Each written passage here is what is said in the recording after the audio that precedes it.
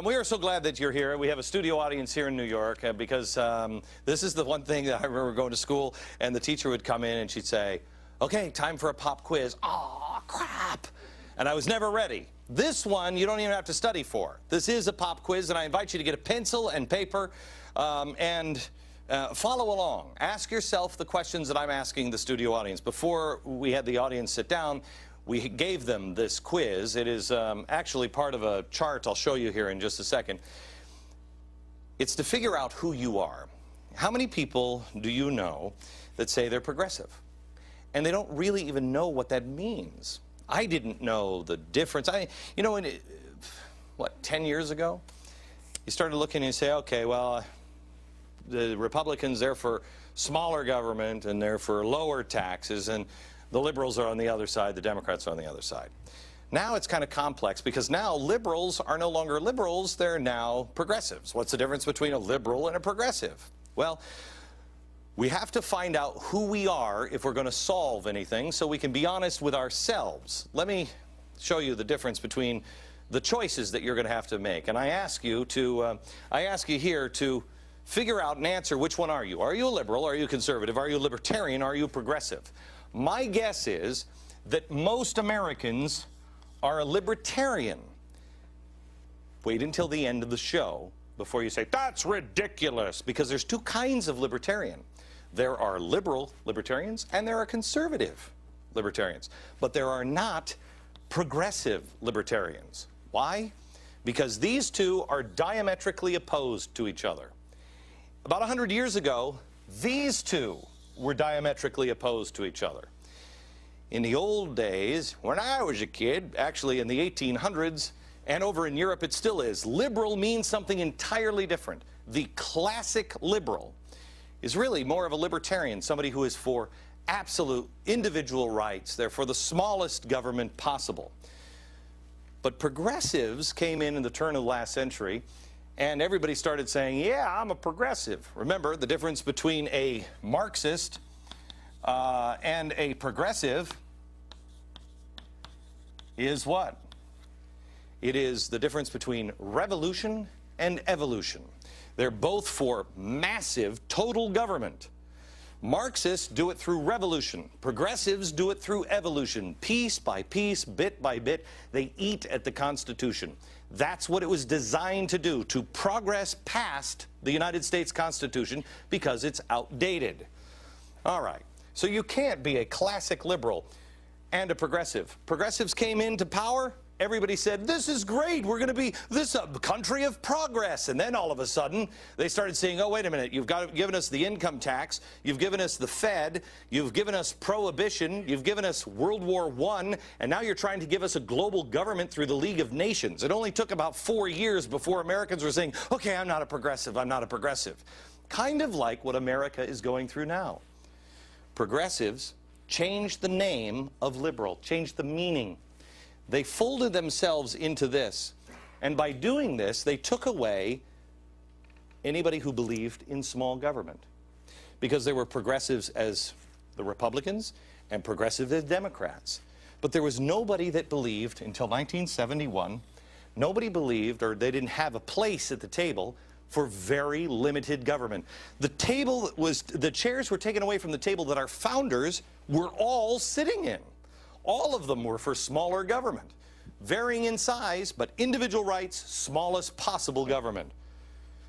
Progressives took it away from the table until a guy named Nolan in 1971 was sitting in his living room, and he came up with a chart. Do we have it on the other side of this? And this is where we're going. We're going to ask you some questions today. Do you have the pencil and paper yet? We have some paper. We have some questions for you, and you answer these questions. You'll find them on the internet. We'll show you at glennbeck.com. It's right there on the front if you want to do it, take the quiz during the show. You take the quiz at glennbeck.com. The link is right there on the front page. 1971. What was his name? David Nolan, right? David Nolan. He comes up with libertarianism and this chart. Libertarianism, conservative, liberal, Van Jones, that's total government. And most people say they're right here. I'll tell you at the end of the show where I ended up. Hitler, Stalin, Mussolini, anybody that wants total government ends up right here. People who just want to hug the trees, but no government involvement end up right here. Hug the trees and total government involvement ends up here. I guess don't worry about anything. You're a conservative. Don't worry about any government doing anything up here as a conservative, but you also want to save babies with abortion here. You want to force everybody to make sure they're going to your church. You would be right down here or in this area, but on this side of it. Got it? No government. Anarchy is really up here. Most Americans are really, I think, right around here. Now, let's get to it. We had our judge, by the way, Judge Henry Napolitano is with me. Do I have that right? You have it exactly right. Okay. I would argue, though, that the advent of libertarians was Barry Goldwater running in '64 in this country, and David Nolan, as you said, in '71 in England. Okay.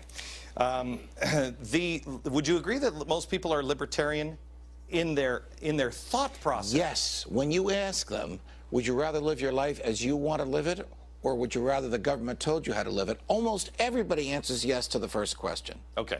So let me go on the questions here, and take this at home. And again, you find the quiz at glennbeck.com. But here, let's go to the first question, and we're going to start with, what is it, Second Amendment and guns? Second Amendment and guns. Here is your first option.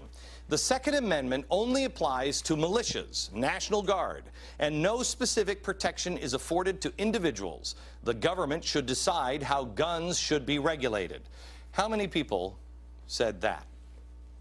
Nobody in this audience. Oh, you're all fans of the show. God bless you. The next one is... Give me the next question. The Second Amendment clearly protects the right to bear arms. Government regulation of guns is a violation of the Second Amendment. The right to self-defense is meaningless without the means to defend yourself. Who checked that when you were taking the test?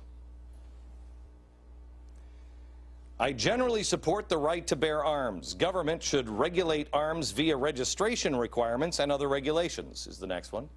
Who said that? Why did you, Regina, why did you say that? Because I guess I got stuck on regulate arms via registration, because maybe for the safety of more people, they should know where these guns are. Okay. Anybody else? Is that what everybody was thinking? Anybody who voted for that? Judge, what's the problem with that? The problem is that the first thing that tyrants have done when they've taken over governments is to confiscate the guns from people. And if people have to register their guns, then the tyrants know where to go to get them. And that's the reason that the framers weren't interested in hunting. They were interested in making sure another king didn't show up. Right. Well, they were interested in hunting, but not for sport. Right. They were hungry. Right. People had to go out and shoot it. They didn't go to get the little styrofoam pack at the freezer at the grocery store. But they didn't write that Second Amendment to protect their right to hunt because hunting was so natural to them. Right. They wrote it so that they could make sure, the people could make sure that no king ever showed up again. Well, then if you don't have any registration at all, though, to Regina's point, how would you know where the bad guys are? I mean, you're just going to let anybody have a gun? Anybody can have anything?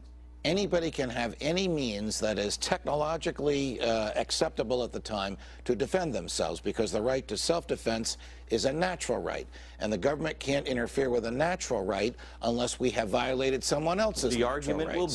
The argument will be, well, I mean, if you're going to go after, you can defend yourself with a revolver.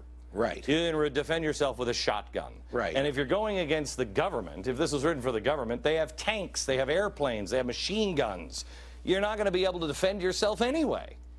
If the choice is between arms and armaments with which to defend yourself and repel a tyrant, and submissive to the government so that they know every weapon you have and can come and confiscate it, I would choose and would trust the right to defend myself by any means available, as opposed to the other extreme of the government knowing where my guns are. Yes, Lisa. What if a crime is committed, they find a weapon buried or in a forest or something, and they've got to trace that weapon to find who it was registered to, so they have a suspect to follow? That's making without regulation, That's without making it registering a easier for the gun. police to do their job, but it's not making it safer for you. You can repel the bad guy a lot faster than you can dial 911. See, here,